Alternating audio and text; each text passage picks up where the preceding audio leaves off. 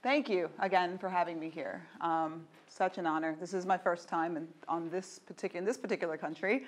I was born in El Paso, Texas, on the border of Mexico. So I started out life, actually English is my second language.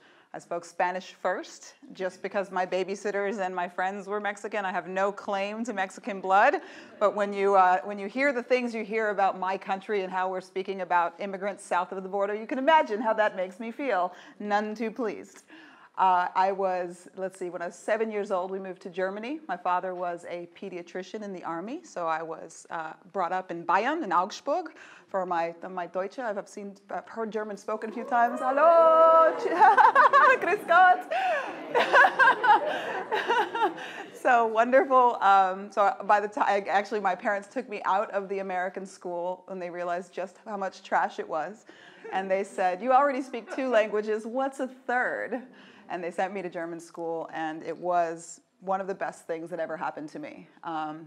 In Germany, education was still considered a privilege, where in my country, it's taken for granted often, and people don't come to class prepared, show up on time. They don't show respect to their teachers as people who open up their minds in the same way. So education was forever changed for me. But by the time I was 8 years old, I was given a profound sense of the commonness of humanity. Every weekend that my father was not on call, we were in a car or on a plane, crossing a border, going into a country where people looked different, ate different, dressed different, spoke different. And I saw very young that we are all very different, and the differences are amazing, but that we were all vastly similar. And the challenging part of my journey is that I was raised like a middle-class white girl in America. In my country, being the complexion that I am, being a fair-skinned African-American, makes the experience that you hear about racism seem a little bit different. I have the distinct ability to blend into my surroundings and benefit from what is otherwise known as white privilege. Even though I'm not white, there's a great deal of privilege that I'm afforded. I'm also afforded a great deal of privileges because my parents are both doctors, PhD and MD. And what has happened over time is that I've recognized that the experience that I'm having is not the experience that my brothers and sisters are having, is not the experience that people are having around the world. And I've had a very profound choice to make in my life. I've chosen now to dedicate my life to creating inclusion everywhere I go. That is what my companies do. That is what my soul is set on. I could sit and hide comfortably and just have a wonderful life, because it is a wonderful life, or I can put myself on the line.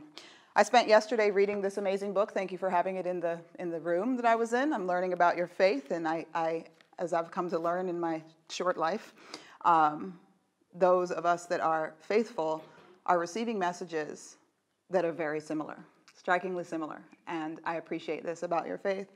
And what struck me was this idea that the true lover yearneth for tribulation, even as doth the rebel for forgiveness and the sinful for mercy.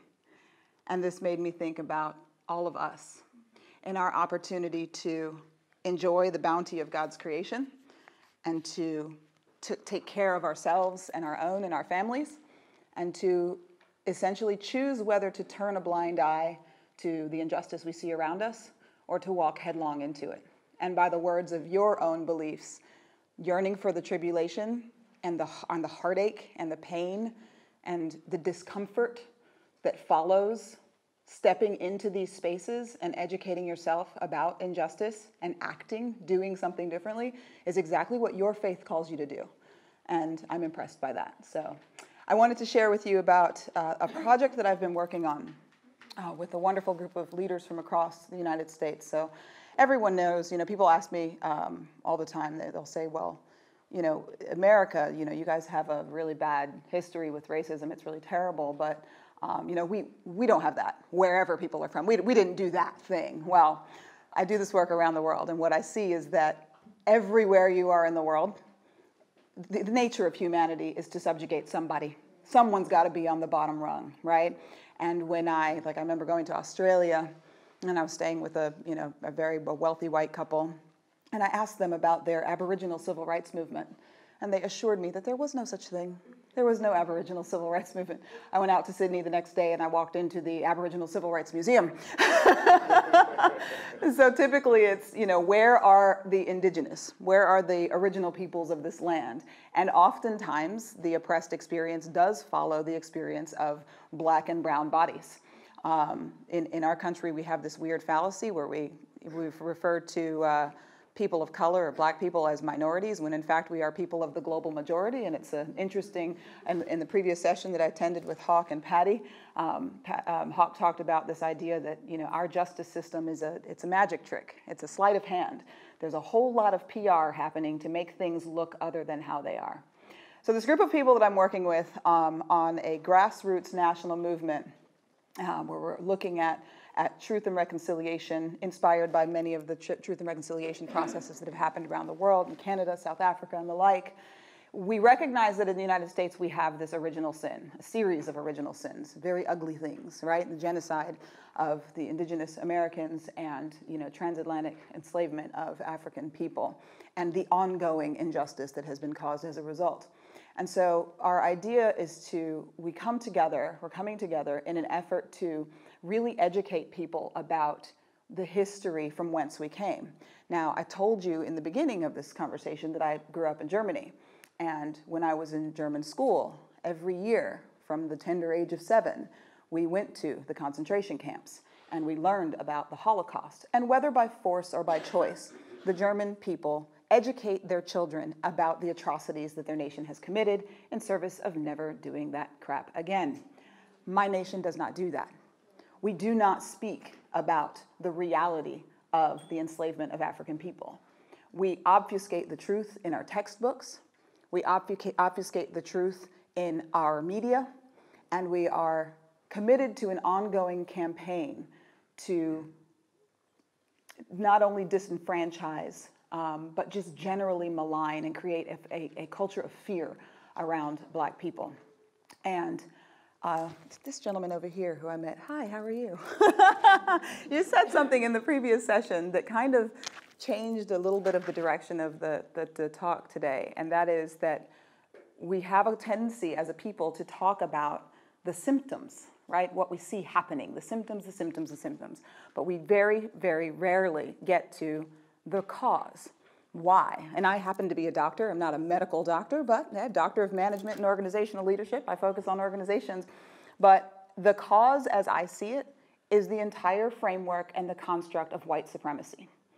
There would be no such thing as Black people and white people as we know it had it not been for transatlantic slavery and the need to economically build a nation off of the free labor of Black bodies. Before, it was Germans and people from Finland and Swedes and people from specific African regions, right? We created this artifice of the racial construct in an effort to put some people on top, some people on bottom.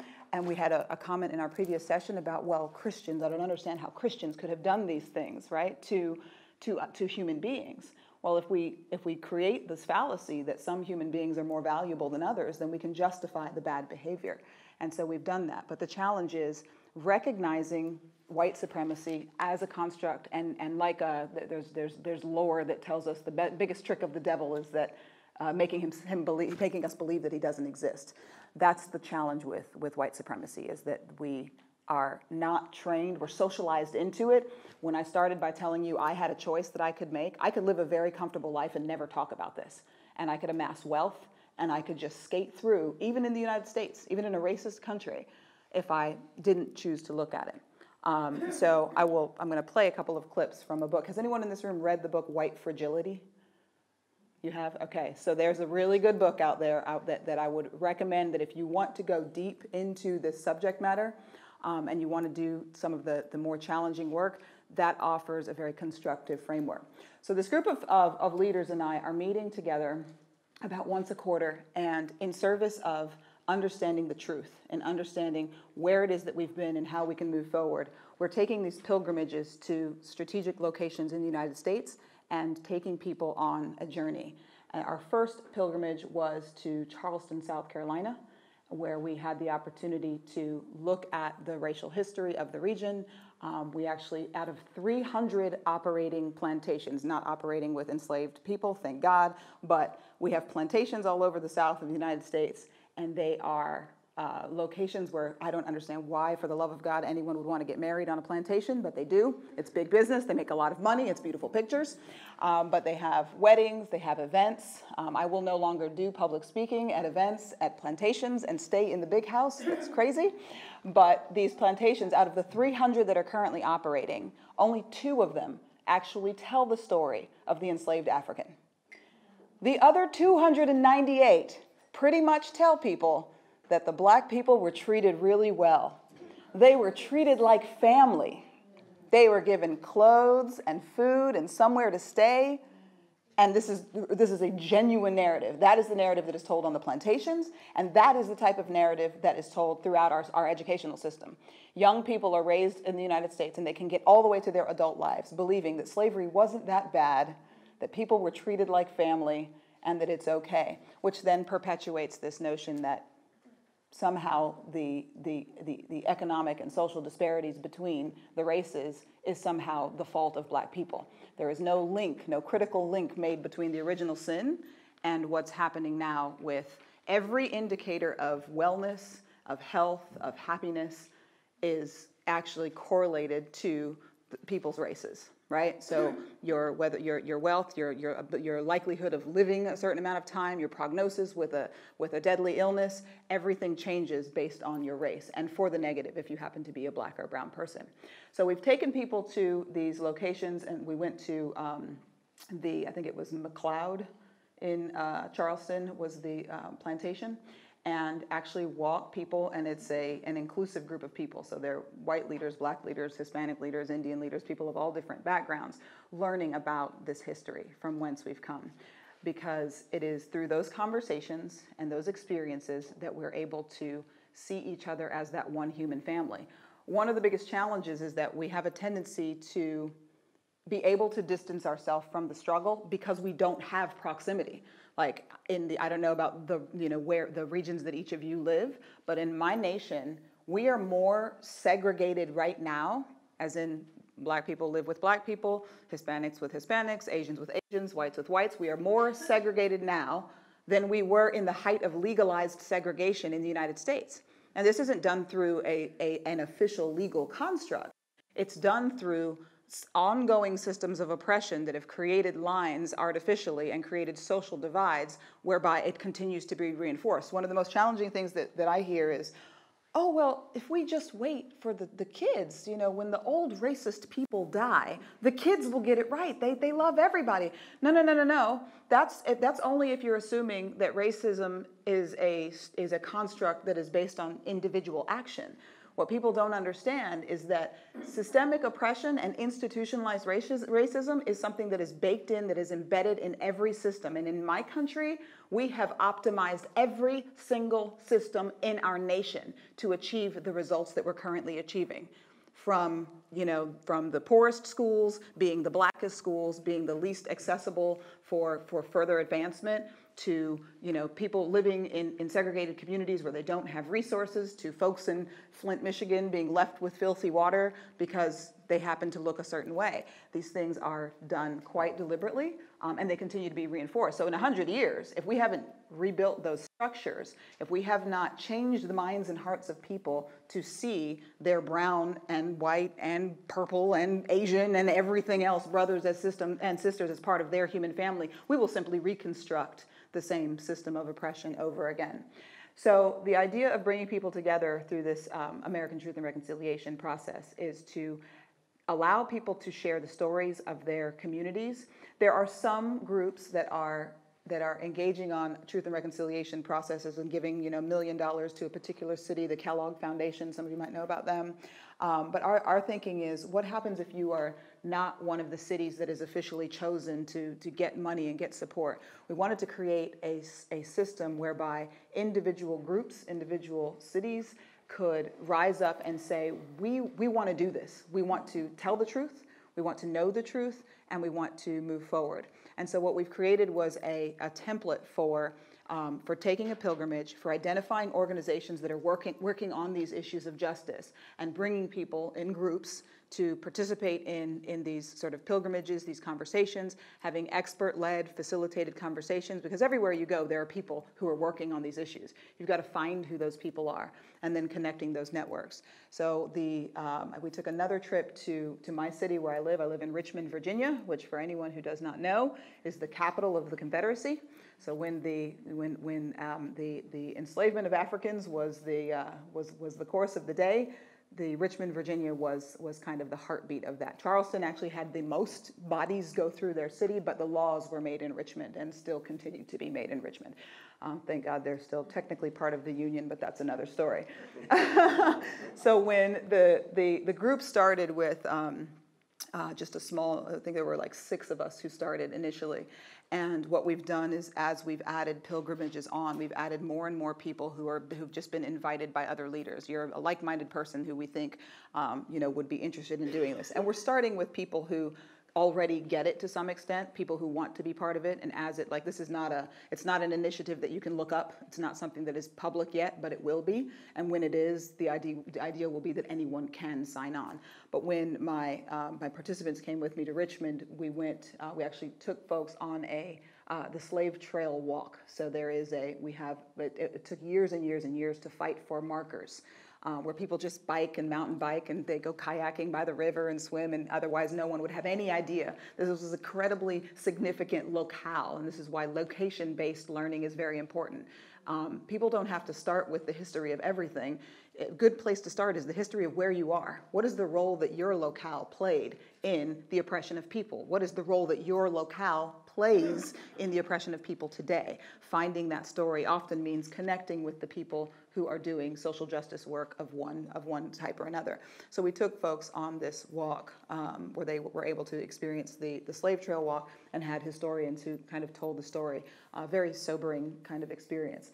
And then we had a gentleman join us and kind of brought things forward into the present, who was a formerly incarcerated man who had been in prison for 26 years and came out and became kind of a social activist.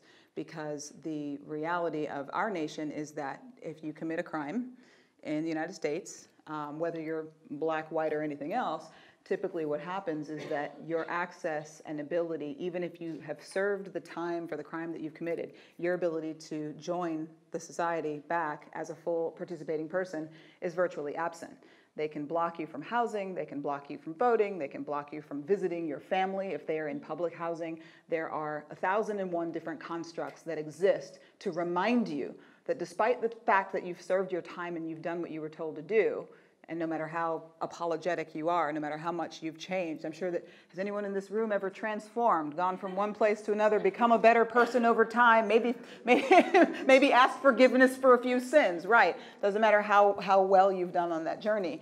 My country reminds you every day for the rest of your life that you will never be fully American, that you will never be fully human, and that you will always be a second or a third class citizen. So trying to create these constructs where people have proximity to the narrative, the personal narrative. Like at the end of the day, the most important thing that we can do is share our individual stories. Who are you? What have you been through? And can you find other people to connect to in that way? Our ability to connect to people, when we meet someone, we're kind of scanning the horizon, looking for the thing that we have in common, right? I connected with a bunch of people from Germany, at the very beginning of this talk. That gives us something special, a thing we can connect around. We do that. We're animals. We want to connect around something common. And the challenge is that we otherize people because we allow ourselves to keep them on the outside. So the invitation I would make to you is to seek people out and really listen to who they are, really listen to their stories.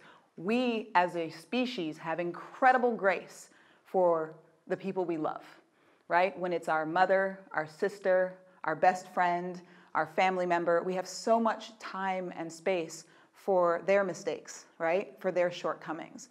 But the minute it's somebody who we don't know very well, who looks different from us, whose customs are different from ours, we don't have the same kind of patience.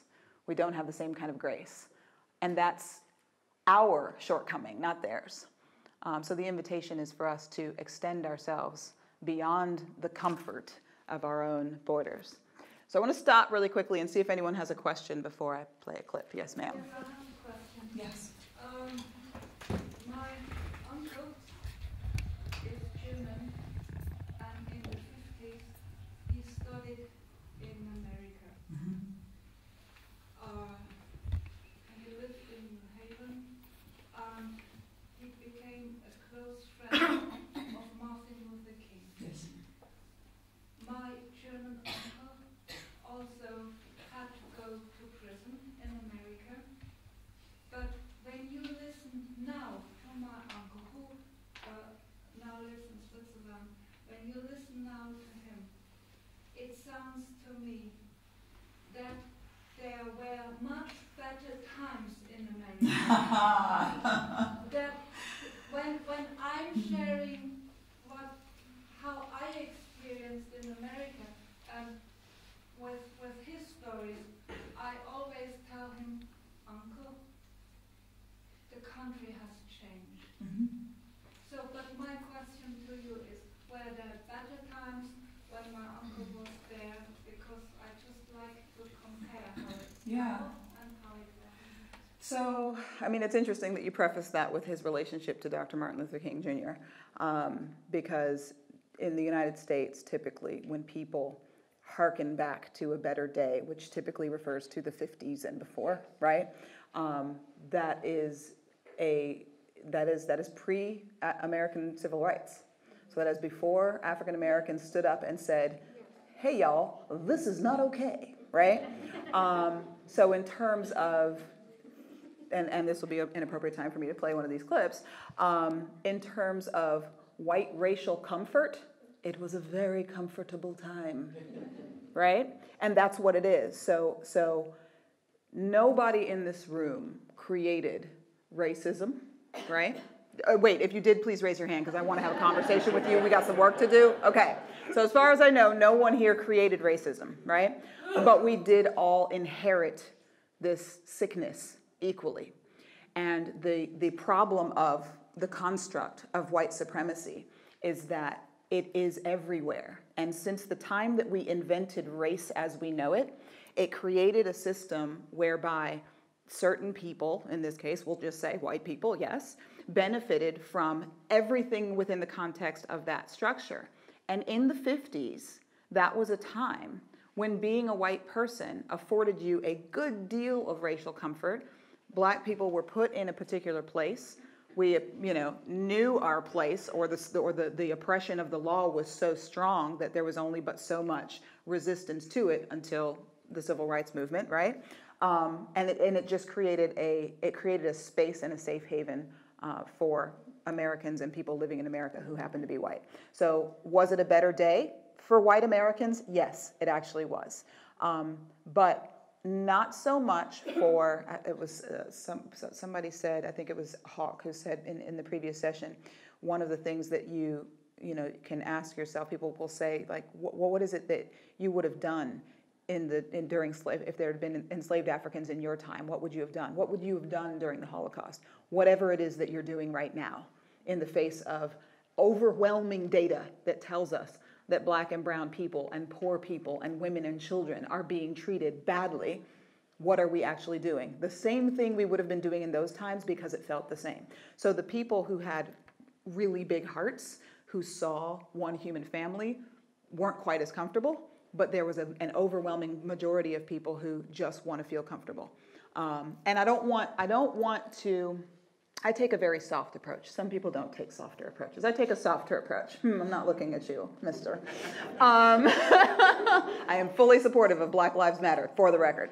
But I don't want to shame you for being in a comfortable place. That is a natural human response. What I do want to do is point back to what you're telling me guides you. And it says that the true lover yearneth for tribulation, even as doth the rebel for forgiveness and the sinful for mercy.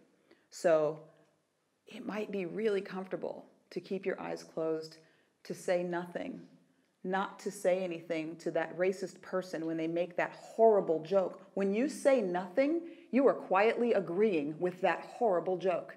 When you see someone do or say or support something that is overtly racist or sexist or ableist, when you say nothing as a human animal, you are quietly conscribing into this system, right? So I'm going to play one of these little clips right here so that I can encourage you to check out one of these books. So let's see which one we want.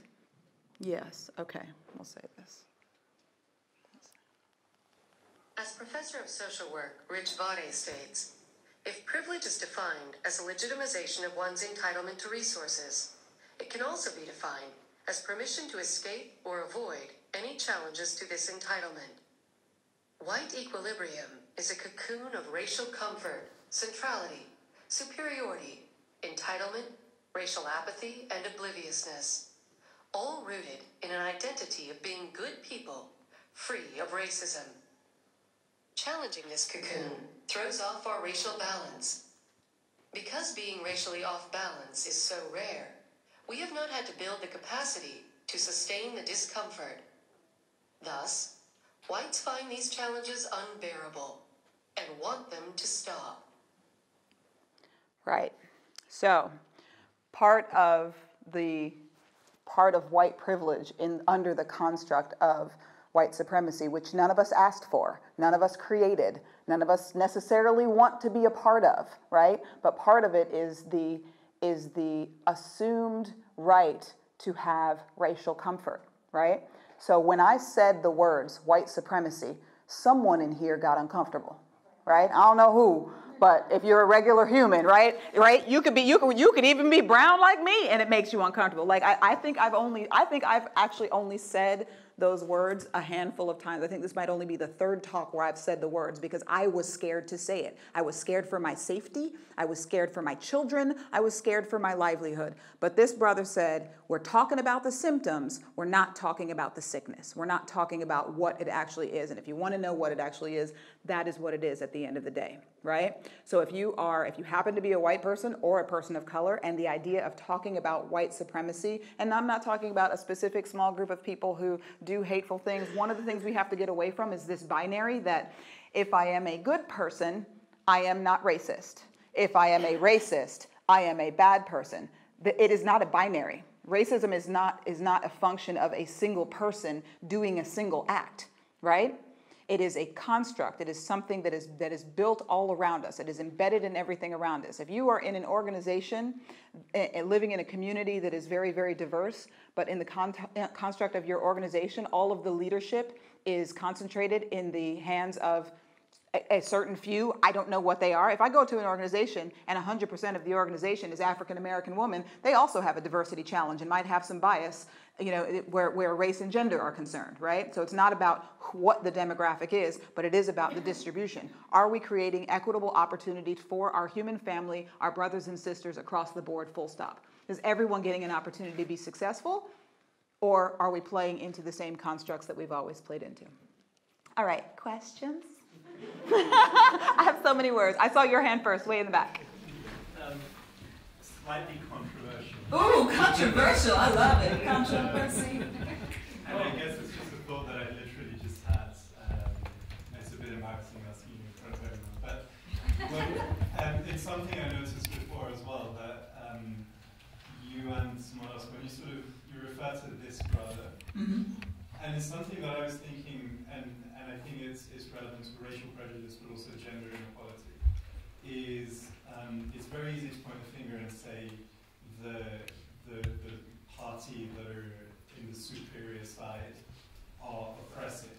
But we actually forget the fact that we're also the minorities who are the so-called victims are not just complicit, but also engendering more and more of that stereotype, where I'm not finding the words properly, but so you wouldn't necessarily refer to me as this brother, but you would, do you know what I mean? So you feel a closer affinity to people who are, and I hate using the phrase, but let's just say black. Okay.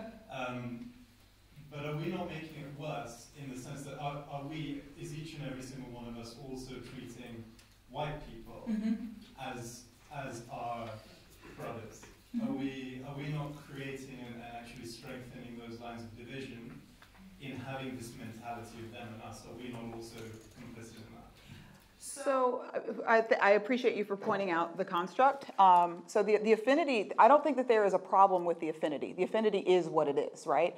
So, we have this scientific knowledge that tells us that race itself is a social construct. We invented it, right? In order to create whiteness, frankly, right? So we invented it. What's real is ethnicity. Where are your people from? Show me your DNA, right? There's no test for black. There's no test for white, but I can tell you where my people came from. And the affinity of people for their own people has existed from time immemorial. That's not the problem. It is the otherizing and the holding down of a people. So you would have to look at the context of my entire life to see whether or not I'm treating white people like my brothers and sisters. I would argue that in fact I am.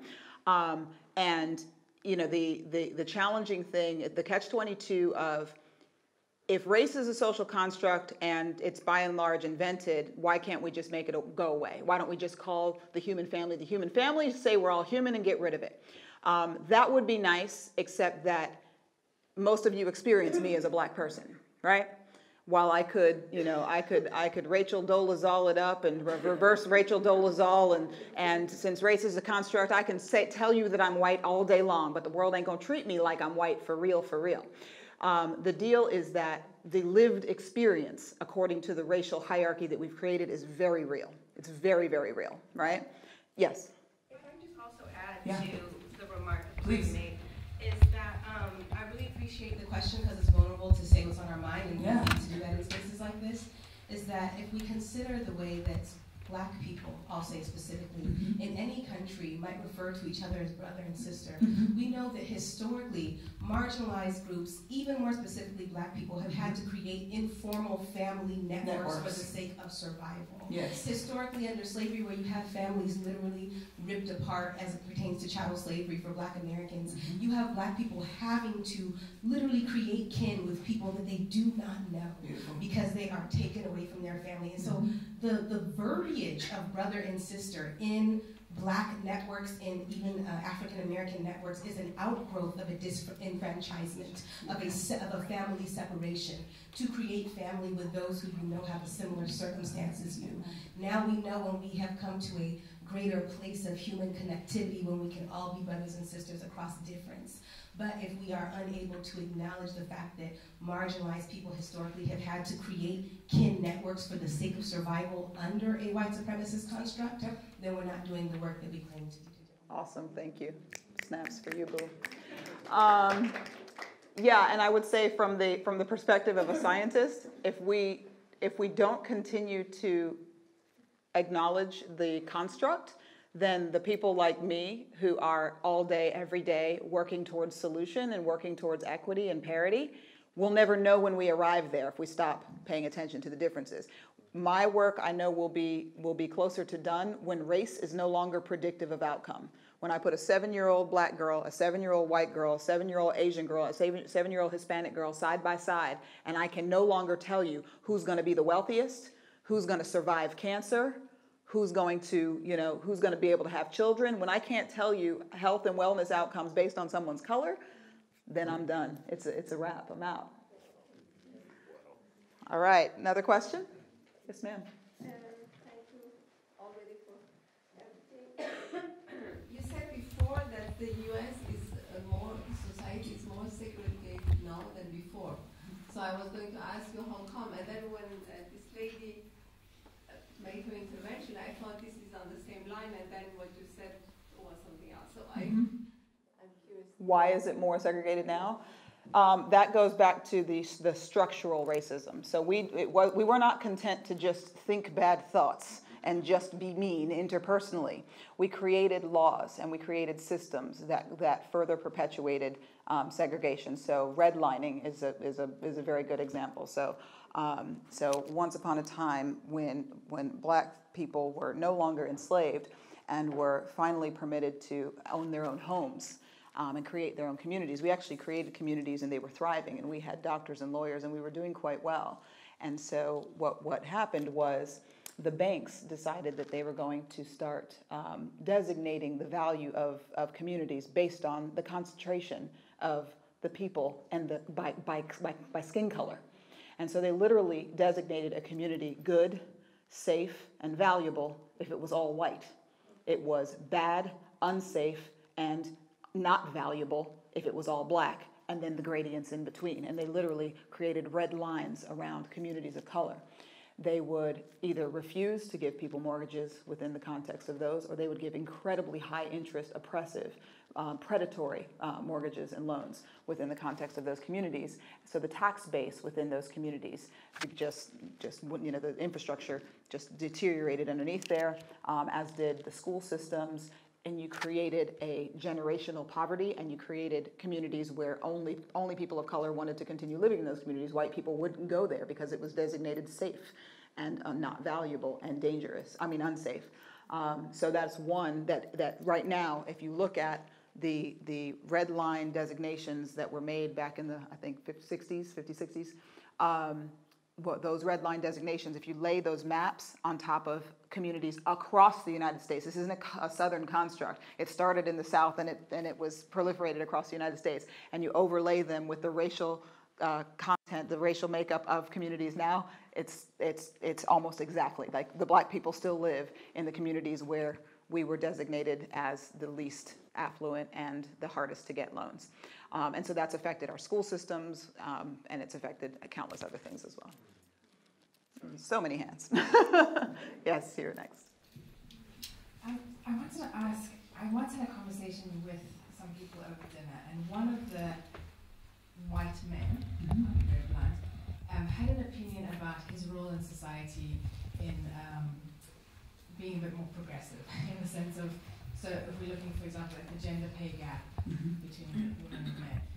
And I challenged him because I said to him, well, if you're a white man who has greater privilege than a black woman, isn't it your responsibility then to be the voice for those people who don't have the same opportunities? And it was almost like I couldn't get through to him. There was this, what do you call it? Something blocking him. Yeah. So my question is, and it was very frustrating because it's such a simple thing. You in a place of position of privilege are uniquely positioned to be able to say something. But if you cannot get through to those people, then what can you do? So I guess my question is, how do you, because you take a soft approach, like you said, how do you speak to people so they hear you? Because speaking is one thing, but getting people to actually hear you is a completely different thing. So if you have any examples, maybe that would be really useful. You have an example? Which one? Oh, yeah. Yeah. Yeah. Oh. So I think that what I've seen be most effective is identifying common ground. So as human beings, we have a tendency to be able to find connection somewhere. You often have to look for it, but you start from that place, and Hawk has a really great example. Yeah. So, actually, a couple years back, there was a rally in Richmond, Virginia, and it was around the Confederate statue of Robert E. Lee, right? It was a general who fought, to keep us oppressed. So we were going down there to stand on the front lines because these KKK members, these white supremacists, were out there with guns. We had in America what's called an open carry state, and that means you could carry your gun out in the open. So these people are standing there with guns like longer than some of the people in this room. And we were just out there with like signs and love. So they asked us to come down. We went down there, and turned out to be like 3 Confederate folks down there, right? So that was a dud. So we're driving back to New York, and we get lost. The woman driving the car is Angie Kearse. Her husband, Andrew Kearse, was placed in the back of a police car, and he screamed for his life 70 times in 17 minutes. And the cop ignored him and laughed at him and said, if you want oxygen or air, then you shouldn't run from the police. Andrew died in the back of that car. We went out to help her. She became part of Black Lives Matter Greater New York. She's family.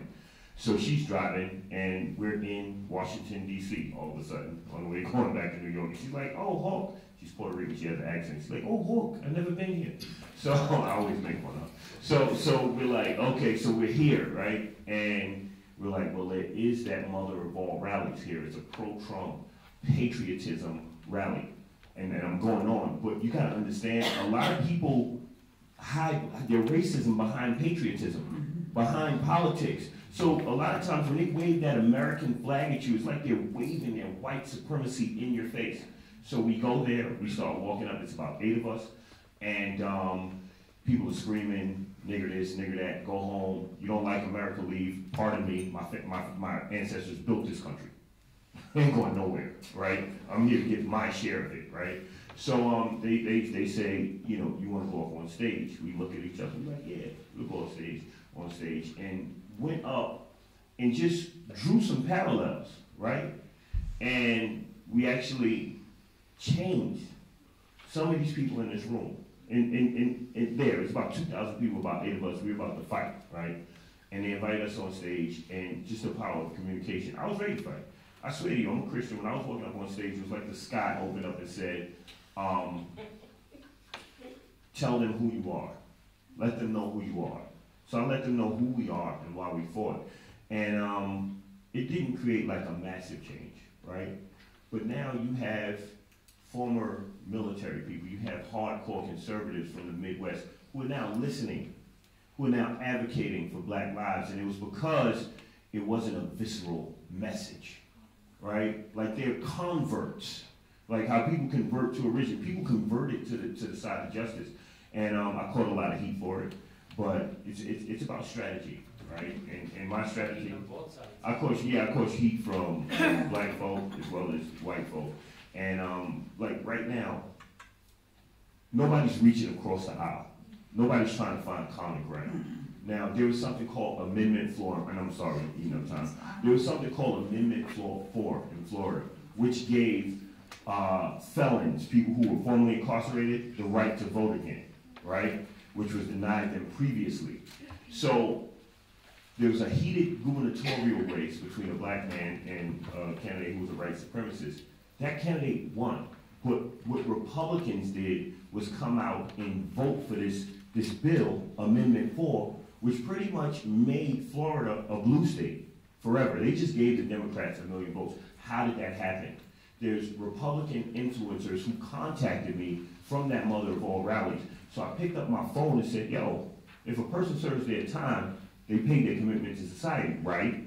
They should be able to vote, right? So organize your people. We won that with 63% of the vote. Find the common ground. That's it. Awesome.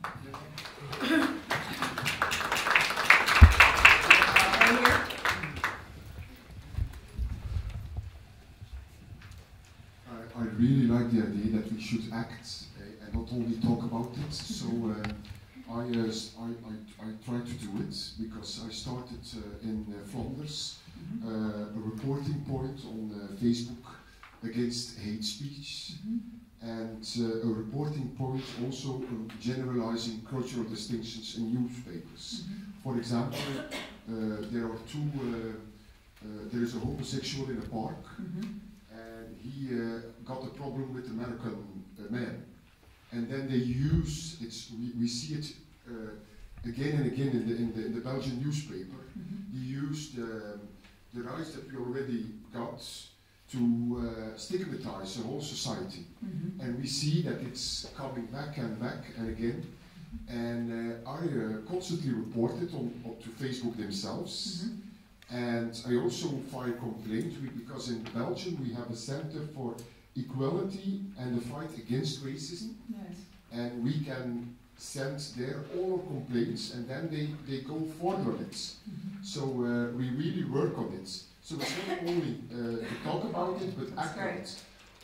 But it's not easy to do it, because I'm doing it in Flanders as one person, alone. So, and I think we could all do it in our countries. We could all make a Facebook page and ask people if they can report. And it's really easy. You make a scan afbeelding, how do you say? Screening. A screen. a screenshot, yeah. You make a screenshot, you have immediately a proof of thing. And it's really amazing how many people do it all the time. And not only acts, some people who go very, very far, I invite them to go with us to Calais, to a refugee camp, and to see how it is. And we had somebody from the extreme right party, who was on the list of the extreme right party in Aalst, and she is now our Mother Teresa. She is now helping the refugees as Mother Teresa. But she didn't know how these people were. And she had a radical husband, and it's because of this radical husband that she became a member of this party. And that's what's so important. we can change the people. We can find those people. Like yes. every community has people who are actively working on these things, and you have to find them. And if any of you are like me and are prone to be afraid of, one, not being comfortable, two, being seen as, you know, shaking things up too much, upsetting your family and friends, like, again, your book, not mine, your book. Just saying, I'm not saying you have to go this far, but, O Son of Being, seek a martyr's death in my path, content with my pleasure, and thankful for that which I ordain, that thou mayest repose with me beneath the canopy of majesty, behind the tabernacle of glory. O Son of Man, ponder and reflect. Is it thy wish to die upon thy bed, or to shed thy lifeblood on the dust, a martyr in my path, and so become the manifestation of my command and the revealer of my light in the highest paradise? Judge thou aright, O servant. I mean, I don't think we all necessarily have to die for it, but it's not the worst thing in the world. Right? What are we doing? What are we doing? Yes, sir.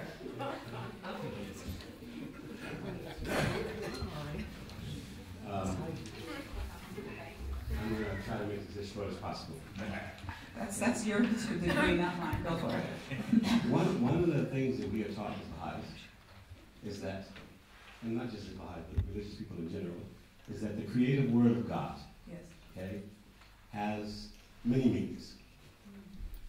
We are told that the creative word of God has more meanings than there are atoms in the universe. And so when we read from our writings, okay, the words, meanings, is based upon the context in which it is used. For this idea, for example, to be a martyr, okay, the similitude of a martyr is a candle. And when you light a candle in the darkness, not only do you see the candle, but you see whatever the candle lit up. And that the candle is actually sacrificing itself for this light to light up everything else in the room. That's beautiful. Okay, so this idea of martyrdom, the idea of tribulation. Tribulation doesn't also necessarily always mean that you're going to go out and be fought with fears and knives and swords, but sometimes overcoming yourself is a tribulation of sorts. Yeah. Being willing to change. Yes, that's the biggest one, I would say. All right, thank you. All right, Congress at a time. I think this is supposed to end at 3, which means maybe one last question. I got it. You say hi,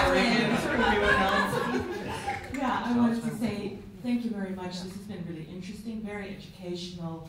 I really appreciate what you said about identifying common ground and drawing parallels. And I don't really have a question, but just what you brought up earlier, that how do we help people face these things that are so hard to face? I've been thinking about this a long time.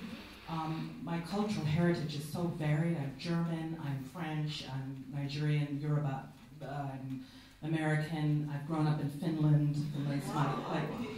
So for me, this question of well, I don't even really terribly much care for the word race. I like the thought of the human race, and it helps me come to terms with the different ethnic backgrounds in myself, being so diverse, and it also helps me empathize a little bit with how really difficult of a task we're asking people to do. We're asking them to please stop and take a look in the mirror. Right. And we know how hard it is to do that with ourselves. And we are asking people to stop and look at atrocities that have happened in the past. That is really painful. And And I think that perhaps if we approach this question from the thought of human race, perhaps that might be something that could help us to help them, you know, maybe a little bit of humor in the, you know. Yes. Yeah. Well, I mean, that is exactly where I'd want to leave you. Thank you for teeing that up. And that is that in all of these, so the work that I'm on, the work that we're doing, many of us that do this kind of justice work, it's cathedral building work. It is the kind of work for which we build on the foundations that those who came before us, who were working in the same space, were working. I will likely not live to see the day where our human family comes together as one, but it's not going to stop me from doing the work. I will. You will, because you're doing that work. All right, thank you. I will speak that. I receive that. Thank you very much. That said, the call, what I would invite each of you to do, the most important thing that we can do as individuals is do that hard work, that tribulation with the self, the man against man, the person against person within yourself. Ask yourself, how are you contributing to the problem? How are you benefiting from white supremacy or contributing to it? What are you doing to serve and lift up your fellow human?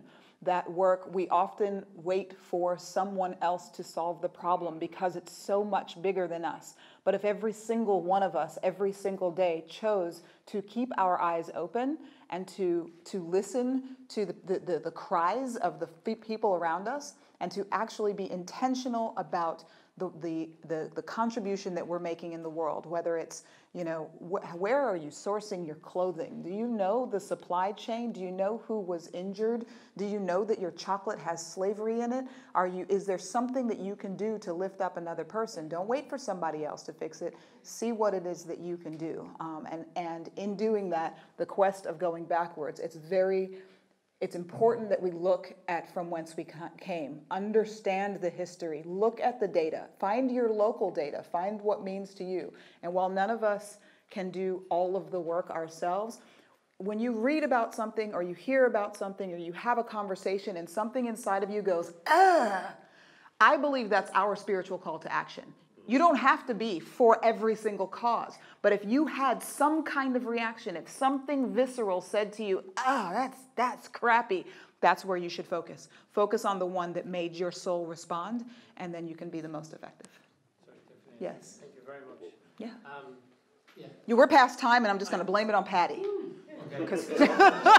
Because that was my conclusion. Sorry to wreck your soft landing.